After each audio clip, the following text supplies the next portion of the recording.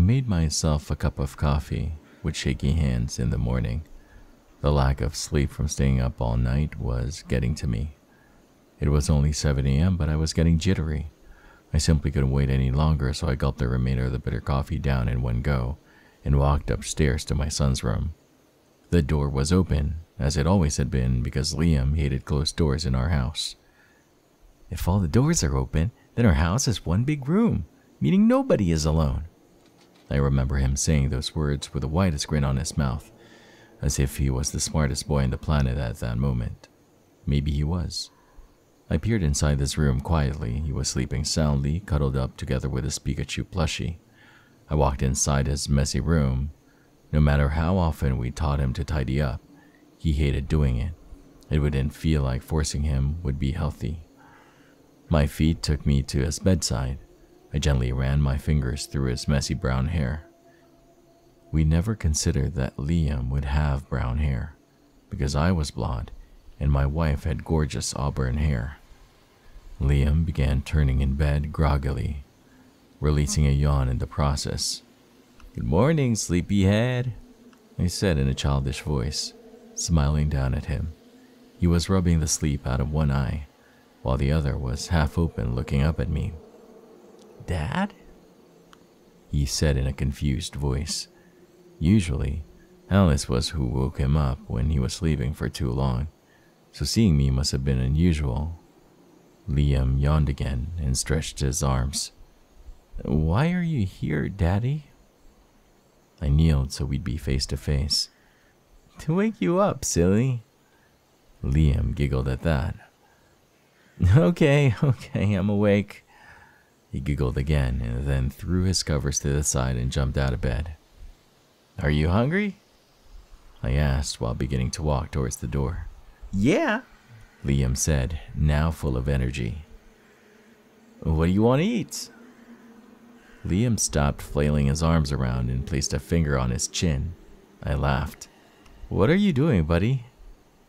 "I'm thinking," he said without moving an inch, and then a couple of seconds later, "Pancakes! I want to eat pancakes. Pancakes, pancakes." Okay, bud. I'll go make some pancakes, and how about you tidy up your toys a little?" Liam looked at me wide-eyed, like I had just said the unspeakable. I laughed again and shook my head, proceeding to walk downstairs. It was no surprise that Liam was right behind me. He sat down at the kitchen counter and noticed the Lego set. "Is that for me?" "Shh, your mommy's still sleeping," I scolded him. "Yeah, this is for you. Sorry for leaving yesterday." "It's okay, Daddy." His grin was from ear to ear as he opened up the box and began playing with it. Meanwhile, I began making the pancake batter. "Did Mommy give you my drawing?" Liam asked in a somewhat shaky voice. He stopped whisking the batter and walked up to him, picking up his drawing in the process. His hands were shaking slightly. His eyes were pointed at his feet. "I did. It's a beautiful drawing. Thank you, Liam." Liam looked up at me. His eyes were tearing up. He looked scared, afraid. I moved my hand to wipe away a stray tear coming down his face. "Don't cry, Liam. It's okay." He nodded and wiped away the snot coming out his nose, using the sleeve of his pajamas.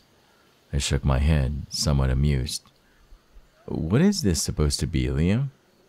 I placed his drawing in front of him. He lifted his shaky hand and pointed at the boy with red eyes. "Daddy's friend." Then his hand moved to the boy with a red chest. "Daddy." His hand moved back to his side. "Where did you see this, Liam?" He shook his head in response. "He said, I can't say or you'll get hurt." "Who did?" He shook his head again, his eyes tearing up again. "It's okay, Liam. Daddy won't get hurt." He looked up at me with his eyes full of wonder. I often wondered what he saw or what he was looking for. At this moment, however, I knew what he was looking for. He was desperately searching for the truth in my eyes. "Do you promise?" He sniffled. I smiled at him. I promise. I desperately tried not to let my eyes betray my fake promise. Liam nodded and looked back at the picture, his shaky finger moving to it. Daddy's friend told me. The boy with red eyes? Liam nodded again and sniffled, wiping away his tears. Where did you see him? He shook his head. I released the breath I was holding and tightly embraced my shaken son. It's okay, I whispered into his ear, and he broke down crying. After a couple of minutes, Liam calmed down, and his sobs turned to muffled sniffles. I felt a tap on my shoulder and turned my head to see Alice standing there, looking at us with her worried eyes. What's wrong? She whispered under her breath. I'll explain later. I mouthed back to her. I looked back at Liam, who was clinging to me tightly. Are you okay, buddy? He nodded. I slowly pulled back from Liam, who didn't seem to want to let go. Eventually, though, he did. Both our pajamas were covered in tears and snot. Liam looked me up and down and giggled. What's so funny? I asked. My snot is on you. He laughed out loud. I could hear my wife giggling behind me too. I shook my head. Well, I'm going to get changed, and Mommy will finish the pancakes, okay? Alice looked at me in shock, and Liam just nodded. I took the picture with me as I walked upstairs. Was it Lucifer? Was he the one talking with Liam? Is Lucifer the boy from my memories? I should call Laura today and speak with her, but I don't have her number. I changed out my pajamas into black slacks and a white t-shirt, and after shoving Liam's drawing into my pocket, I began walking back downstairs. Liam was now happily playing with Legos again, and the smell of pancakes wafted through the kitchen. I walked over to my wife. Why'd you wake him up so early? It's only 7:30. I needed to ask him about his drawing, I said in a serious tone, and when Alice glanced at me without saying anything, I continued explaining. The two boys he drew? It's something from my memory. It's something that happened when I went missing for a month when I was 8. Alice sighed. That's barely a good enough reason to wake him up so early. That was almost 20 years ago. You should move on. She sounded disappointed. It's not like I wanted to suddenly start remembering. It's not like I asked for these bizarre and obscure dreams to haunt me in my sleep. I can't just move on, I sighed, desperately searching for the right words. It haunts me. Every day. I keep remembering more and more. I have nightmares about it. Alice turned and looked me in the eyes. Maybe, she began speaking, her gaze dropping just below my eyes. Maybe you should speak to a therapist again. A therapist? I snarled under my breath. I couldn't believe her. How is a therapist going to explain all those dead bodies I found under the cabin? Maybe that's exactly why you should go to therapy, to get over that trauma. I can't imagine you being fine after discovering something like that. She raised her tone too. I took a deep breath. It's not that simple. She scoffed and turned back around to care for the pancakes. I took another deep breath. My stress levels were over the roof this morning. I needed a smoke, even though I had quit years ago. My wife still smoked. I walked out of the kitchen, through the living room, and into the hallway. I found Alice's purse and fished out a pack of cigarettes and a lighter. I slipped into my flip-flops and walked outside, lighting the cigarette. I took the first puff and immediately felt a little more at ease, but then I struggled with inhaling the smoke and began coughing. Something shifted in my vision, and I felt lightheaded. Then suddenly, my vision went black. I blinked a couple of times and the light returned to me, my vision still blurry. I was in the forest. Mark! Mark! I heard a distant voice whispered to me. It sounded distorted, like a glitch, like I wasn't supposed to hear it. I was still coughing, except this time, I felt a hand covering my mouth, and the coughs were coming from the pits of my stomach, accompanied by blood. I looked down at my arms. They were stained in it too. To my left were the red eyes of the boy that saved me. Those eyes were full of desperation. Imagine you were climbing a cliff with your buddy and fell. How would your friend look at you as your body tumbled into the abyss? "Stay quiet," he whispered into my ear. I'd almost forgotten we were being chased. This is just a vision. Then why does the excruciating pain in my chest feel so fucking real? It felt like I was being stabbed in the same place repeatedly. It was unbearable. I could hear heavy footsteps treading all around us. It made me wonder what was it that was pursuing us and why. Could it be whatever or whoever turned into my grandmother? Something else entirely? My breathing was heavy. It felt like I had a huge boulder weighing down on my lungs, and the coughing wasn't helping my situation. We stayed like that, huddled up together in a bush for what felt like hours. Eventually, the footsteps began growing more and more distant, until we couldn't hear them anymore. The pain, however, only worsened. I felt my savior's hand relax, and it moved away from my mouth. And in that exact moment, I retched forward, a stream of blood escaping my mouth. I fell backward with a rough landing, making me cough again, and then watched as the boy inspected me with curiosity. "Your stitches came undone," he said while removing his shirt. "Can you move up? Get up?" I shook my head in response. He lifted me and began trying to pressure my wound by tying his t-shirt around my torso. I couldn't even fathom how a boy my age knew to do something like this. Despite the pain I felt all around my body right now, my mind was clear. I had so many questions I wanted to ask, but my lips wouldn't open, as if I wasn't meant to speak right now, as if fate itself was holding my mouth shut. "There, should be better." The boy admired his handiwork. Then he began going through his pockets. He pulled out a Ziploc plastic bag with what looked to be white pills. He took one out. "Open wide," he instructed me, and I obliged. He placed the pill on the top of my tongue.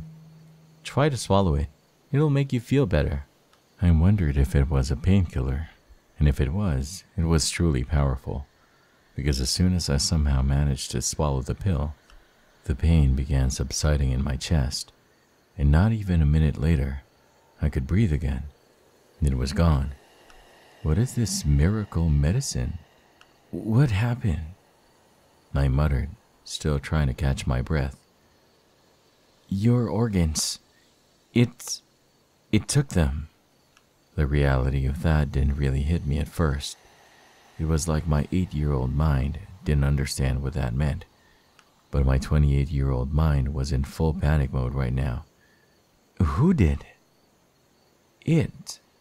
The boy was crouching beside me, still alert for whatever or whoever was chasing us. "Was it who was chasing us?" He nodded. I pulled myself off the ground, slightly wincing in pain. I could tell my younger mind didn't understand what organs meant, and I could tell that it was curious. "What organs did it take?"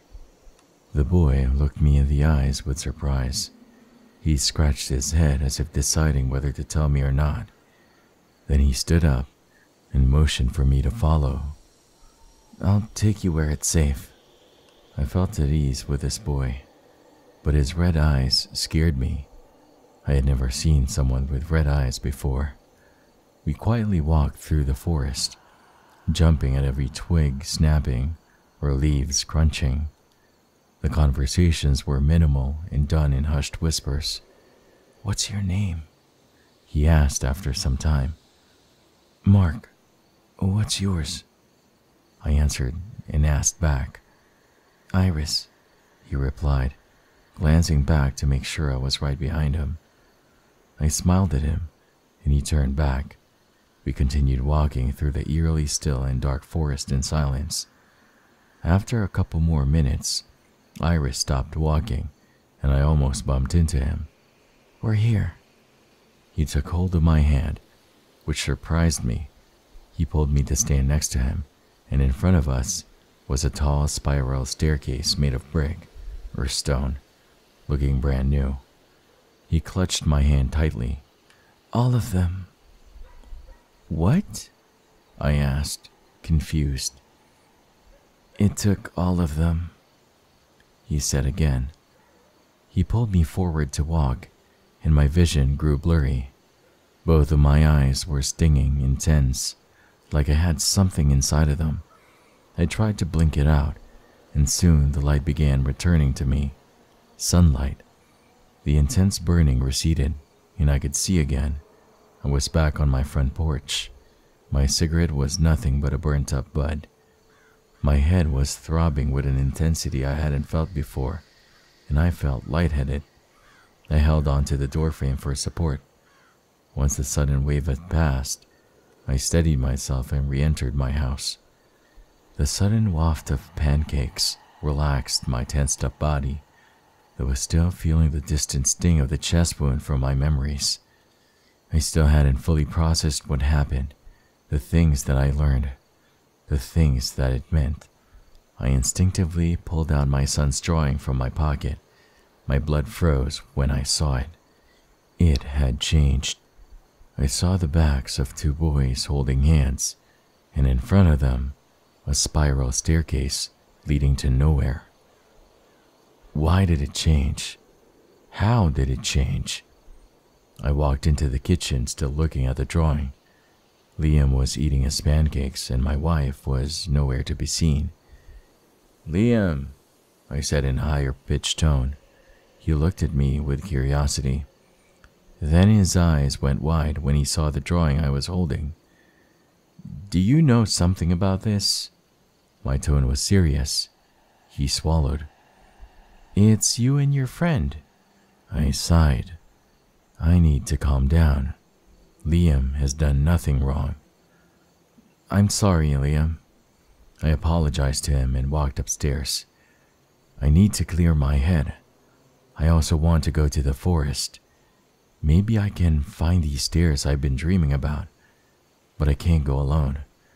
I still remember being stalked by whatever or whoever was in the forest the last time I went.